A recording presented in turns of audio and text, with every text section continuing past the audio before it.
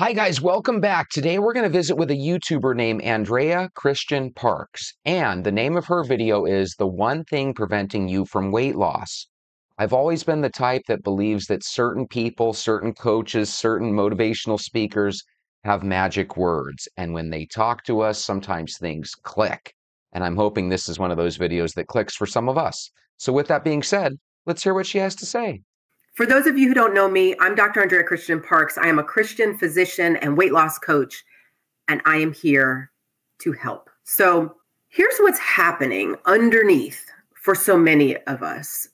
When we are wanting to lose weight, we believe what God has said, that our body is the temple of the Holy Spirit. We want to honor God with our bodies, and we have tried to lose weight. We have given a lot of effort, a lot of time, a lot of energy, a lot of focus and research and trials and failures in the name of successfully losing weight. And if you're here still wanting to lose weight, that means that it hasn't worked yet.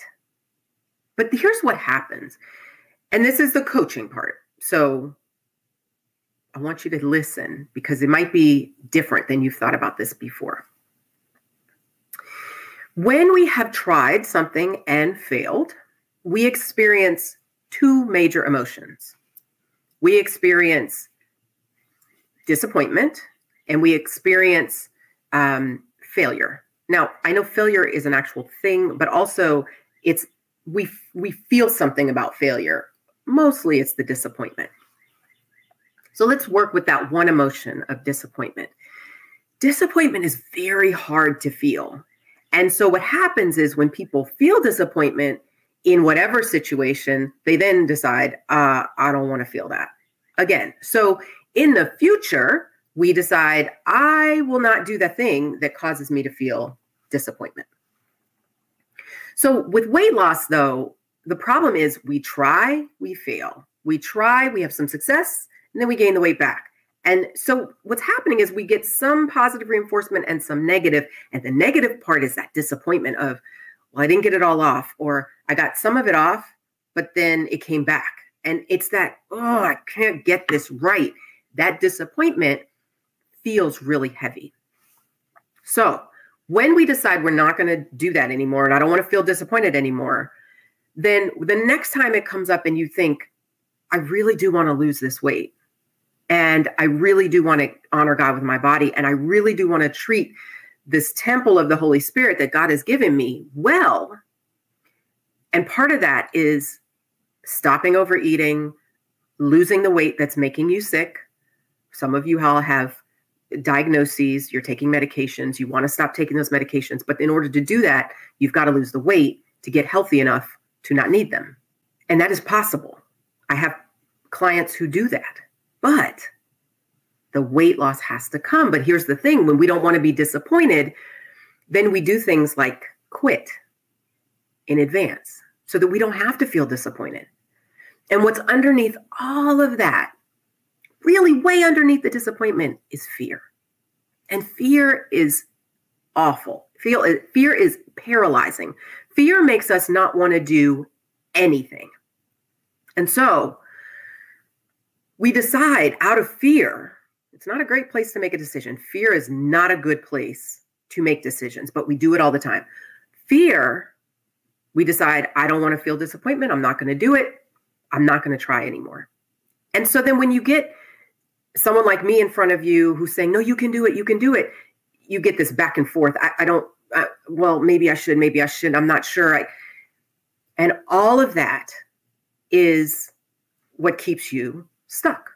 You don't move forward. You just stay where you are. And it's out of the fear and the disappointment and the fear of disappointment that holds you in place. That makes sense if you think about it. You know, if you need to lose 30, 40, 50 pounds, you know that there's going to be a lot of work involved, right? We can baby step into it, but there's no real way to slice and dice it other than the knowledge that there's going to be some work involved. And there's a big piece of all of us that doesn't like investing that much time, energy, and effort into something that's going to be fruitless at the end, right? But that's why we got to tell ourselves when we embark on a journey, whether it be walking, drinking water, avoiding sugar, or all of the above, we got to tell ourselves that the goal is to be more healthy, not necessarily a number that's on the scale. What Andrea is saying here that I think is great is that ultimately it will come. You got to have patience and belief that everything that you do is pushing you in the right direction, because it really is. The issue is your brain tells you that if you don't try, if you stop trying to lose weight, that you don't have to feel disappointed. And that's a lie. Your brain is lying to you. And I hate that, because our brains do it all the time, but it's trying to protect us, but it's not doing a great job in this situation, because looking forward to something, to being successful, or whatever it is, you will never get that. You will never get there if you're coming from, I don't want to feel fear. I don't want to feel disappointment. So what you end up deciding is, I won't try. And you just stop trying. And then when you stop trying, you're thinking, well, I don't have to feel disappointed, because if in the future that I fail, then I don't have to be disappointed. But the truth is, what you just decided is, I will just feel disappointed now. Because if what you really want is to lose weight and you quit, then you are disappointed right now, because you won't lose weight if you're not working at it. Period. I think there's a big decision that we make willy-nilly sometimes when we decide that we're going to join a diet or exercise routine. And then everybody rolls their eyes because 3 or 4 days later, like clockwork, we quit. This is one of those situations where when people say you don't want to look at it like diet or exercise, you want to look at it like a lifestyle. It really is true. Because whenever you're doing something like walking or avoiding sugar or drinking water or counting calories or whatever the case might be, those are little weapons that you have, but they only work best over a long period of time. And what better period of time than the rest of your life, right? So with that being said, go get your shoes. Let's go for a walk. Hey guys, it's Jesse. I think some of you watch every day to see the story at the beginning of the show, and for that, I thank you. But sometimes I like to imagine that you tell yourself that maybe today you'll actually start walking with Jesse. And if that does describe you, I sure wish you'd let me know. I can do this, you can do this, we can do this, let's do this. Welcome to Walk Talk Vent.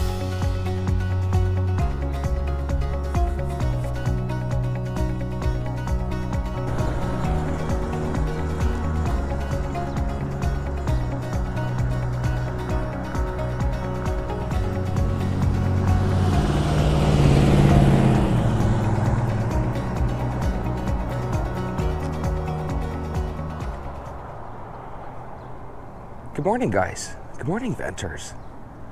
So, there's a gentleman over there that's on a walk.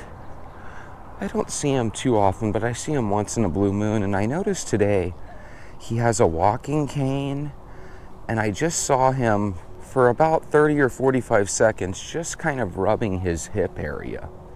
You know, like maybe he had woken up and his hip doesn't really feel too good, and he was kind of aiding it and favoring it as if he might have a little bit of an arthritic hip, which happens to a lot of our seniors as we get older, right? You start hitting your 40s, 50s, and 60s and 70s, and these arthritic feelings that can run in your gene code can start to show themselves.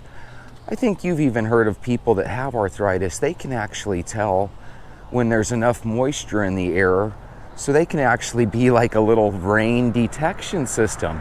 People will even tell you, my goodness, I can tell when it's gonna rain just by the aching in my bones, right? And it's a true story. It's kind of, I guess if there is one gift of arthritis, it's the gift of being able to tell when it's gonna rain before your friends can, you know? Not the best gift in the world, but still a gift nonetheless, right? So anyway, the reason I bring this gentleman up, and I tried turning my camera where you could see not him himself, but you know, just him from the back, right? We all have obstacles. And this week in Phoenix, Arizona, the weather for at least the next 7-day forecast is basically 104, 105, 107. It just kind of bumped up from the high 90s, tiny low 100s, to all of a sudden we're just full blown in summer, and here we go. And in Arizona, as you may or may not know, it doesn't stop at 105, 106, 107. It gets up to 115, 120, 122 every once in a blue moon.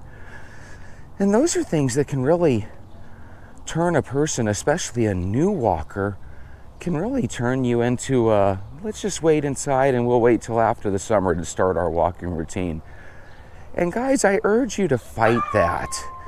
Even if today was your first day walking, and even if you live in Arizona and you can't walk until 2 or 3 in the afternoon when it's its absolute hottest, if that were the worst case scenario for you, I would still recommend that you walk, you know? And for some people, as horrible as it is for me as a YouTube channel to say, some people don't walk well, listening to talk radio or listening to someone's voice like my own. Some of us need to listen to, good music, whatever your favorite music is. If that's what motivates you to walk, then turn off Walk, Talk, Vent, turn on your music, and really enjoy your walk.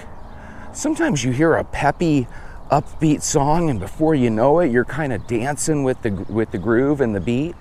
Guys, I've gone through many 2, 3, 4, or 5 month period of my life where I just love listening to music while I'm walking. There's no reason to suspect that you would be any different. Whatever gets you to walk, that's the most important thing. Now, obviously, I want you to subscribe, and I want you to be a big fan, and I want you to watch every single day. But at the same time, I have to keep in perspective that the number one goal that I have is the same goal that you have. I want you to lose weight. I want you to see how enjoyable a walk can be. So let's take it beyond weather. Weather is something that this time of year, it's tough for us that are living in Phoenix. It's tough for us that are living in Texas, Florida, a lot of states where it can be really miserable hot. And whether it's a dry heat like the one that I live in, or whether it's a humid, moisture-ridden misery like you get in Florida and Texas, right? These are still times where ideally you don't want to stop walking. So what I really recommend, and this might be a first for some of us night owls out there, is I really recommend that if you wake up naturally at 7 or 8 and you have your first cup of coffee and you get out for your walk at, let's say, 10, it's kind of too warm in the morning already to be walking at that time. Is it impossible? Of course not. If you're trying to build a sweat, can it actually help you? I guess potentially. But again, because you don't want to be on a 45-minute to an hour walk and get dehydrated away from your home, maybe carry a bottle of water. But my ultimate recommendation would be, and this might help you in more ways than one, instead of going to bed at midnight, 1, 2 a.m., try to go to bed at maybe 9:30, 10, 10:30, 11, a decent hour where you can get your 5, 6, 7, 8 hours of sleep, whatever you need in your life, right? And so you can wake up early, get out of your door where it still feels decent outside. For example, right now, when I left my place, it feels warm, but it doesn't feel unbearably warm. It doesn't feel like 105. It feels honestly like it's already pushing 85. And it's probably not that hot. It's probably just that I have the sun directly on me. But for some of us, you might have to start planning your walk earlier in the day when it's a little cooler out. You might have to walk a route where there's maybe more shade, because some of our cities have really good shade trees, and where you're walking in your neighborhood, you might have big patches of shade. Walk down those paths when it's miserably hot. On the flip side, we have some people in the northeast part of the country where during the winter, it's practically like you live in Canada, practically North Pole weather, right? Where it's absolutely freezing out. You might have horrible storms during the winter. And so what I would recommend is when you're on a walk on a beautiful day, be a little proactive. See if you can come up with a game plan on how you can maintain your walks without any reason to quit. So that gentleman back there that was rubbing his hip, there's probably a lot of times where he just says, man, I am in so much pain that I can't even be bothered with the idea of taking a walk. It's just going to make my life more miserable. But I have a feeling the reason the guy is walking is because walking actually does the opposite effect. It doesn't hurt you further. It helps you maintain that muscle. It helps you keep that fat off. So that, could you imagine if on top of your arthritic hip you had, 100 pounds of excess weight? So, I think what he's trying to do is he's trying to say, yeah, I suppose this is a great reason to quit, but he's out here anyway walking. So we can use people like that as inspiration. There's always a million reasons to quit, but there's always a million reasons not to quit and to keep going. So whether today's your first day, your 100th day, or your 5th year of walking, keep moving forward. There's just no other option. No matter what the weather is, you got to try to get in a bunch of steps. There, I said it. He's coming around, ladies and gentlemen. He's okay with steps. I am literally walking over 1 million ants. So if you see me start to smack at my legs and itch my body, it's because I just walked through literally 1 million ants. I don't think I've ever seen that many ants in my life. Probably wasn't the smartest for me to walk through them. You ever walk over ants and before you know it, they're biting your legs? It's amazing. Could you imagine if a giant stepped on us and we were able to just, grab onto his leg hairs and start biting him? That'd be crazy. That's what ants are doing.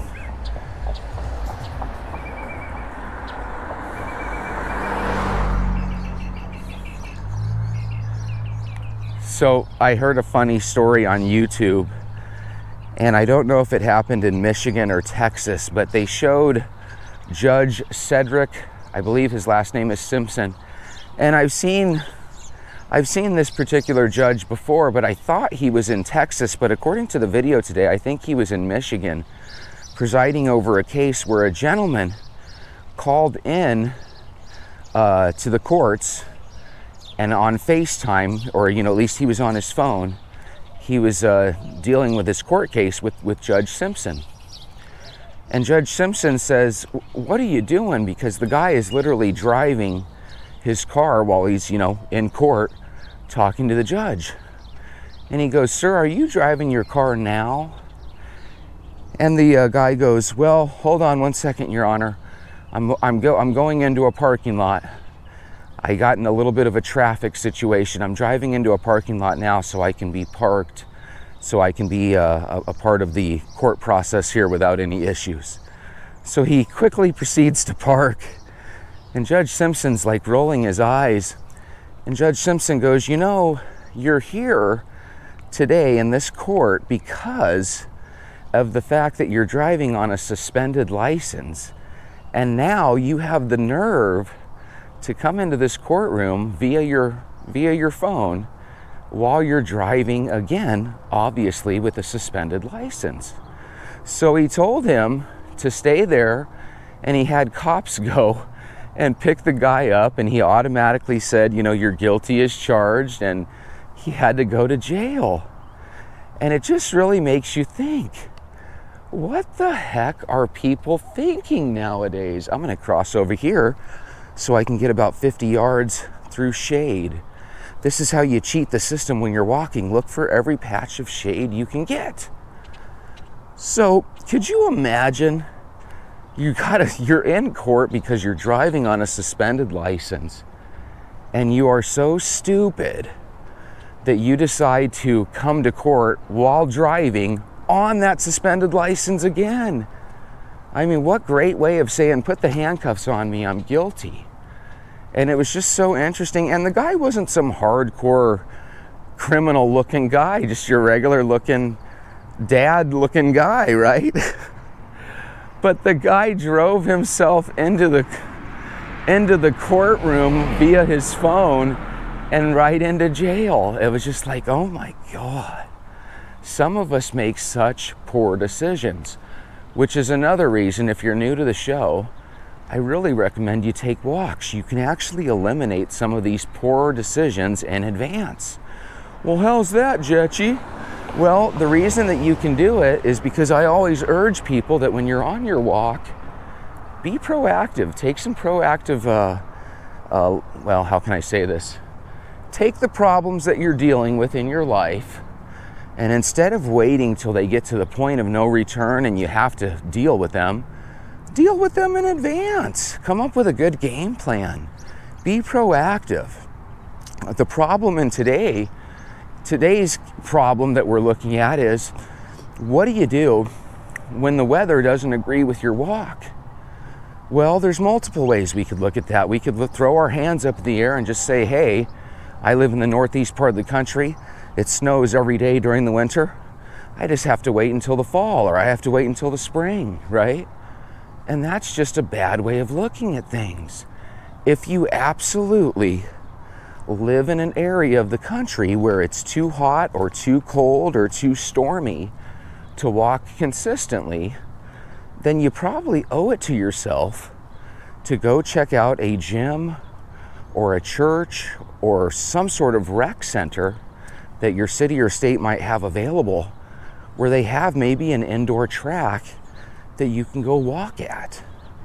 Now, it's one of those things where right now, as I wake up in the morning, I'm not necessarily in need of, but I'm not against it. And that's what I'm saying for you guys. If the weather makes it too miserable for you to walk, then you obviously have to figure out another option. You got to give yourself as many options as you can. And if that includes ditching walking for, maybe stepping in place in the living room or something like that, then I'm not against it.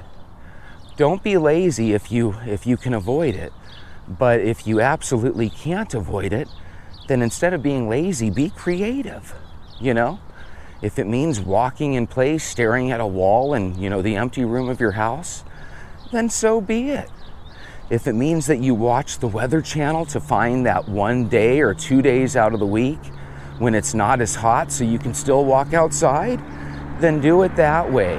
But either way, the only way that our plan works is if you're consistently walking every day. So if that means you have to wake up earlier, or you have to wait till the sun goes down so that you can stomach a walk, I recommend you do it. So we have a lot of walkers, and I think it was Sherry Ann. We have a lot of walkers that are finishing up this challenge. And I think Sherry Ann found herself on a plateau all of a sudden. Sherry Ann, you got to remember that sometimes with weight, it's 3 steps forward and 2 steps back, right? Sometimes you're going to lose 3 pounds followed up by a gain of 2 pounds. And you just have to look at those 2 weeks as a, hey, I lost a pound. And sometimes that's the way it goes. What you want to make sure you do is don't ever let your scale become the enemy to the point where the scale talks you out of walking. You got to remember, if you're gaining weight by walking and eating properly and avoiding sweets and stuff, and you still gain weight, I always like to tell myself, well, how much would you have gained if you wouldn't have done that stuff? Sometimes we don't realize that when we plateau, that might have been a time in the past where you would have gained weight. I bet you never ever think like that, right? Or how about those moments where you do gain a pound or 2 despite doing the right things? I always like to tell myself, well, hell, if I gained a pound or 2 doing the right things, that might have been one of those situations where I might have gained 4, 5, or 6 pounds if I would have chose to do the wrong things. So again, you got to kind of look at it differently. And these are things that when you're doing, let's say you're having a week where you lose 3 or 4 pounds, followed up by another week where you lose 3 or 4 pounds. So a legitimate 2-week period where you lose 5 or 6 pounds. What you have to do on those days and those weeks when you're feeling good is tell yourself, okay, this means the next week or 2 I might break even. I might only lose half a pound. this might mean that I might gain a pound or two. Because you got to try to remember that on any given day that you run into the scale and weigh yourself, you might have a couple of pounds of water in your system that you just haven't pissed out yet, that you haven't sweated out yet. Every time you sweat, that's a little water exiting your body. So if you want to have a fun weigh-in, maybe weigh in after you take your morning walk. But even when you sweat like crazy and you get on that scale, you might still have a little bit more water in your body than you anticipated. So again, some of you guys always mention the point. And what I mean by the point is, hey, I've lost 2.2 pounds.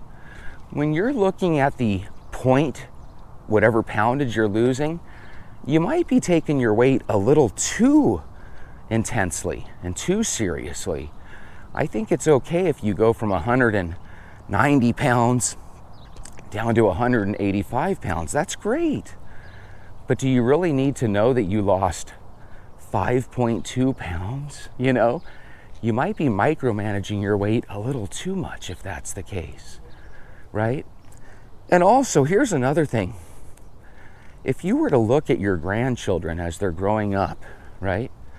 And you would see your 3 or 4 year old child every single day, you're not going to notice their growth as much as somebody that sees them once every month, okay? You see your grandchildren once every couple of months, like a lot of grandparents do, you're going to notice that, oh my goodness, Becky got 3 inches taller. It looks like Joey gained another 10 pounds. He no longer looks like a tiny little preschooler. He looks like a big boy second grader now, you know? You're going to have these moments where you notice change. But if you're looking at the scale every single day, or if you're looking at little Joey every single day, you're probably not going to notice much of anything.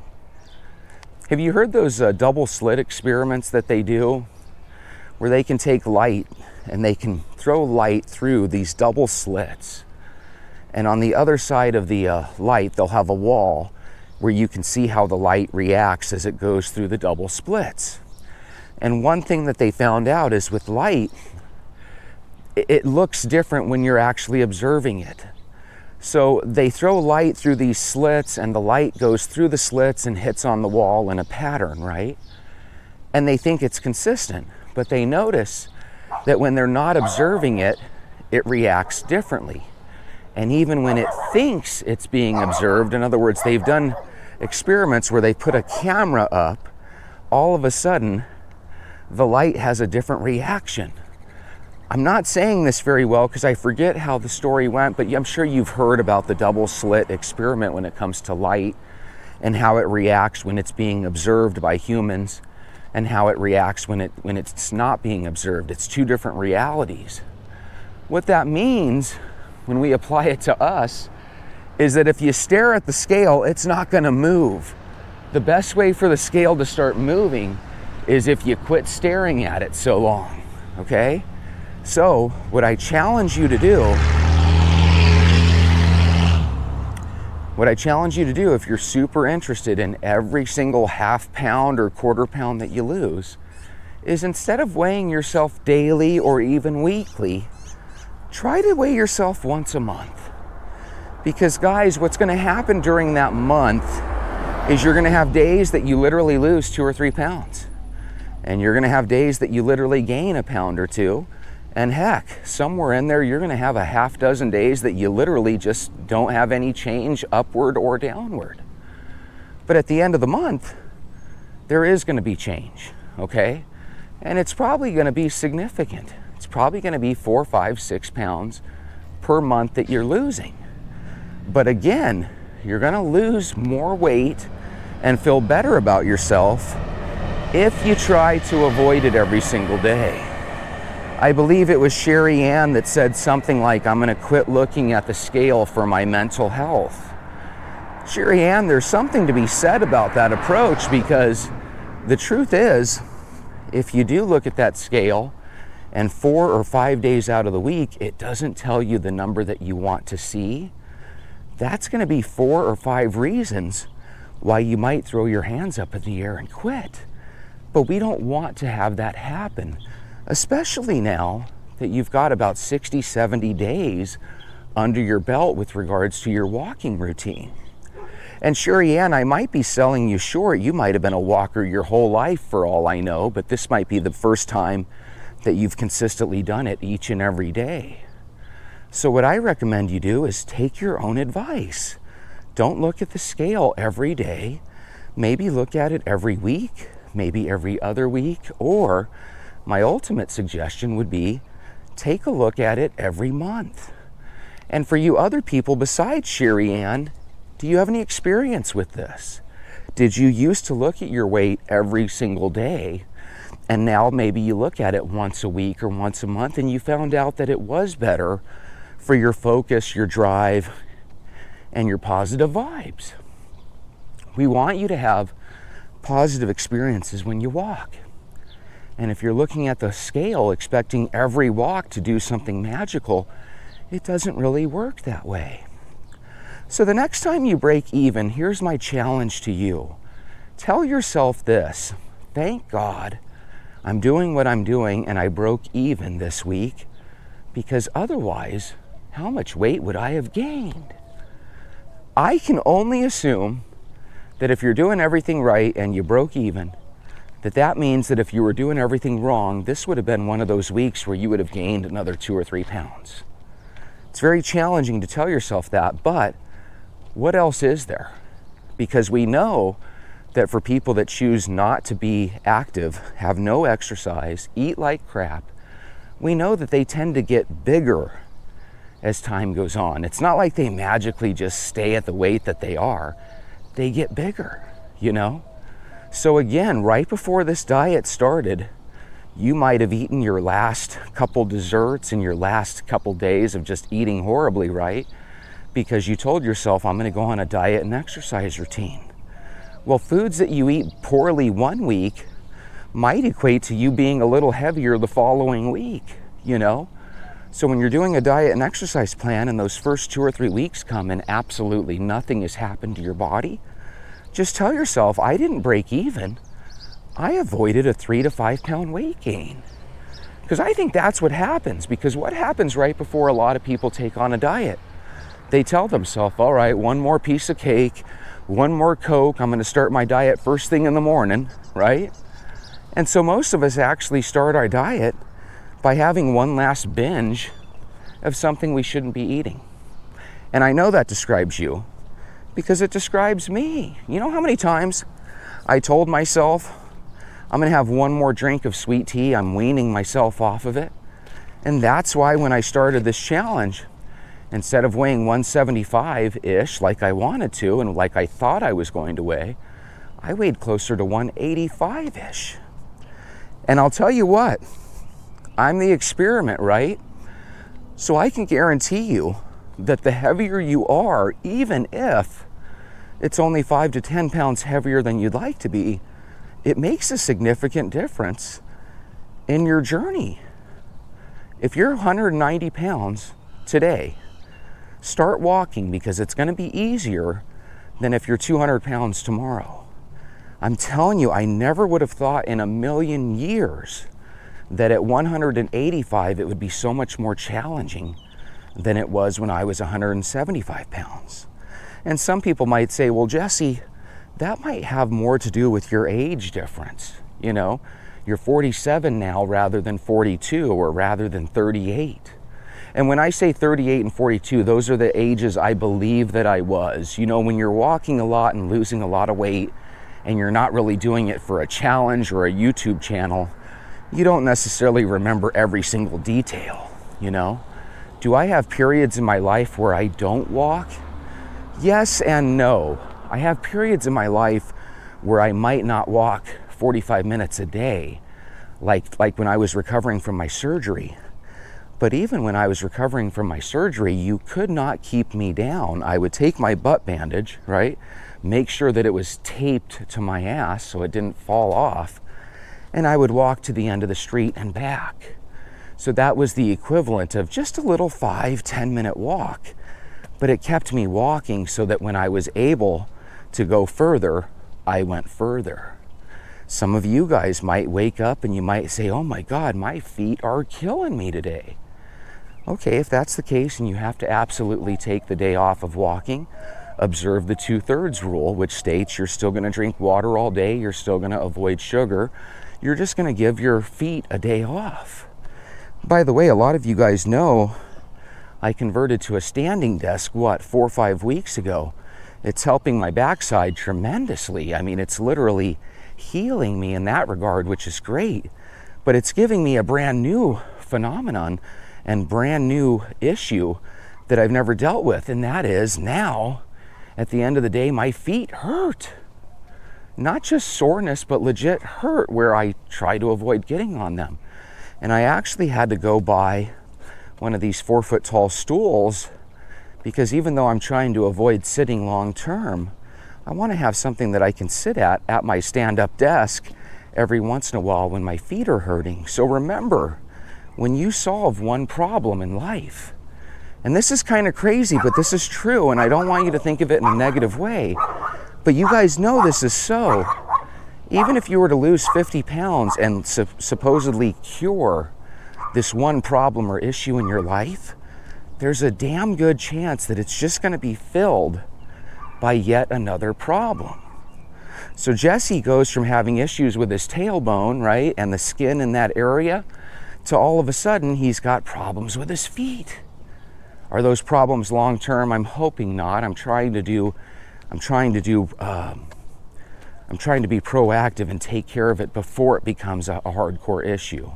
So one of the things I'm doing is instead of standing in my house, because you know I work from my home, instead of standing barefoot where my foot is directly in contact with the hard carpet, instead I'm wearing my shoes, right? So I have cushiony shoes. When I go on my walk, I'm avoiding wearing Vans.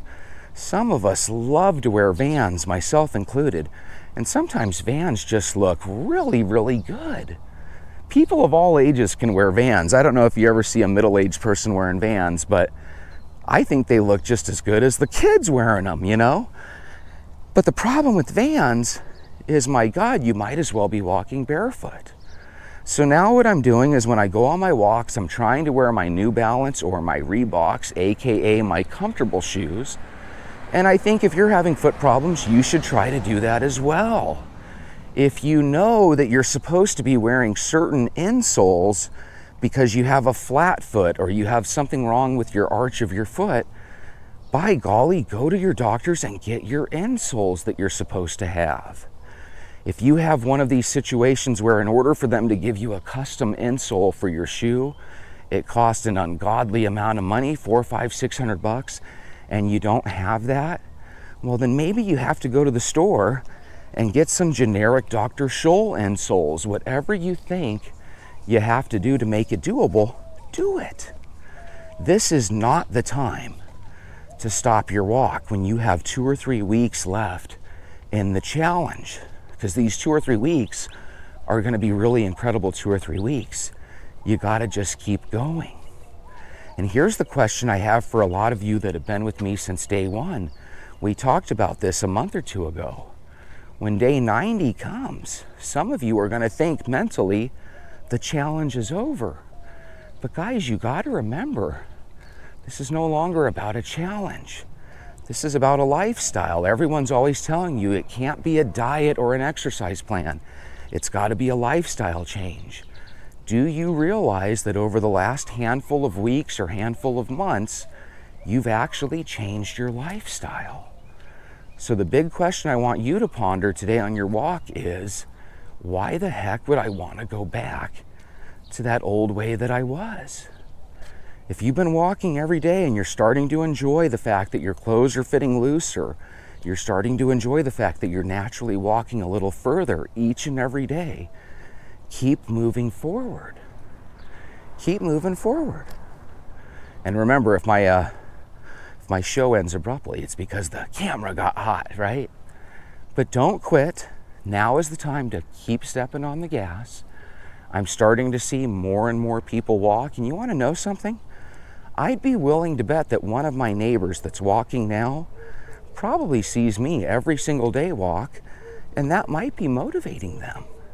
Why do I say this? When you're walking in your neighborhood, people are noticing you. You might be inspiring them to put their shoes on and to start walking. So again, you might end up having dozens of thank yous for changing people's lives that you never hear. That's another reason why it's important that you set a good example. Go on a walk every day, and your grandchildren are going to want to be the same way as their grandparents, right? So walk, walk, walk. Don't ever stop.